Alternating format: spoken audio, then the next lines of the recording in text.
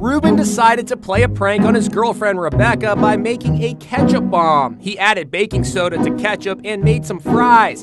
Here's what happened when she walked in. I love mayonnaise, though. We don't think even Reuben imagined that the ketchup explosion would make such a mess all over the walls and ceiling. It's all over me, for starters. Smile, baby!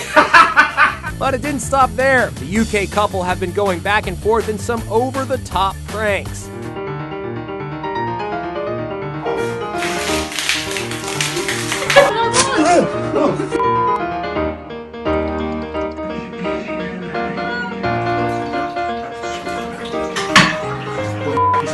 Is that a wax strip in my hair?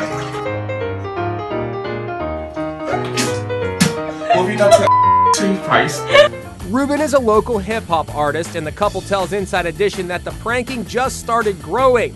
They originally recorded them for their own amusement and to show family, but after a few months, they are shocked that they have gone viral. Rebekah says she doesn't think it'll end anytime soon, as they both live in constant fear, wondering when the next one is coming. Be sure to tune in to Inside Edition.